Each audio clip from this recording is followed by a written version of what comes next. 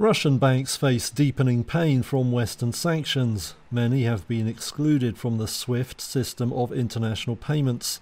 But now some Western banks fear they're in line for a big hit too. France's Societe Generale fears Russia could strip the bank of its local operations.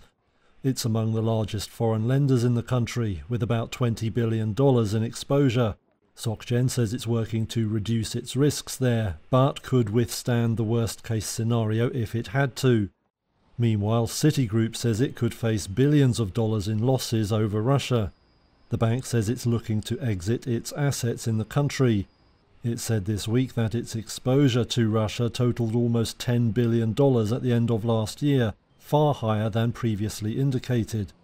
For now, it's still Russian banks in the most acute pain though. The country's number one lender, Sberbank, has already had to quit most European markets amid huge cash outflows.